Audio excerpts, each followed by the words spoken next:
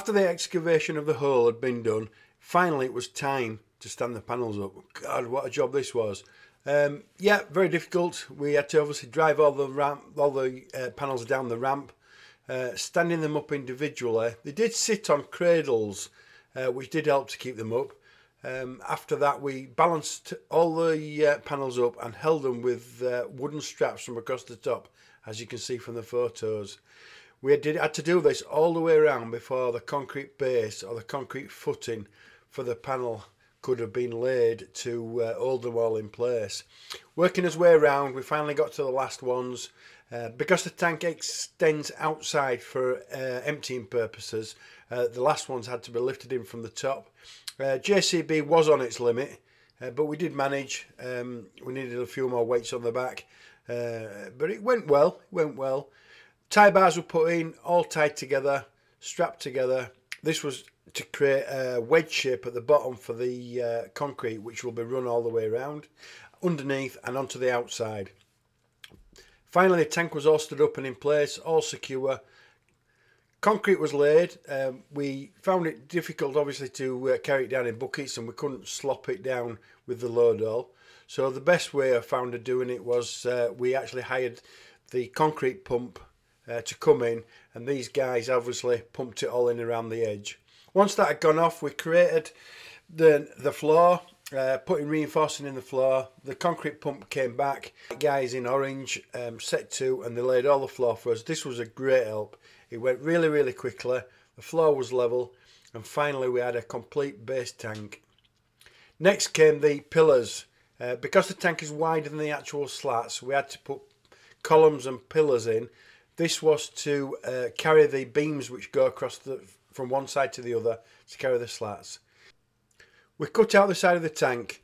These cutouts were for where the sump for the robots fit. The robot sits on top of the sumps. This allows the tank to be actually level with the robots and gives a nice tidy finish at a later date. There was quite a large amount of work here. The one in the middle was the separation passage. We decided to add an underground channel for this, just to catch the slurry as the cows went through, all trying to keep things as tidy and as clean as possible. Now the tank is complete, it was a simple case of just lifting the slats onto the top and onto the beams. We also fitted the sumps at this stage.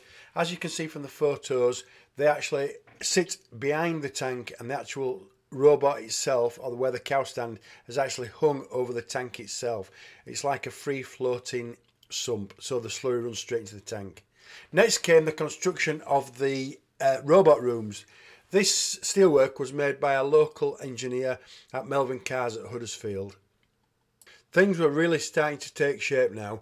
We now had to lay the bases for the robot rooms themselves. This was so we could build onto the top later on. Prior to that, all the drains had to be fitted first. This will make life a lot easier at a later date. Also, a template was used to get everything in the correct position. Now that all the drains are in place, we started to prepare to lay the concrete floor for the robot rooms. This was a straightforward operation, simply shuttering around the edge.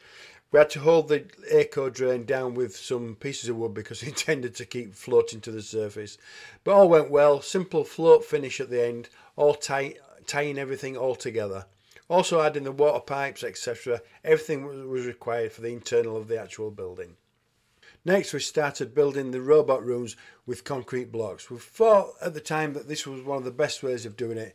There are one or two newer methods which are now can be bought in a precast form, which are simply bolted together in concrete, which would have been an easier option.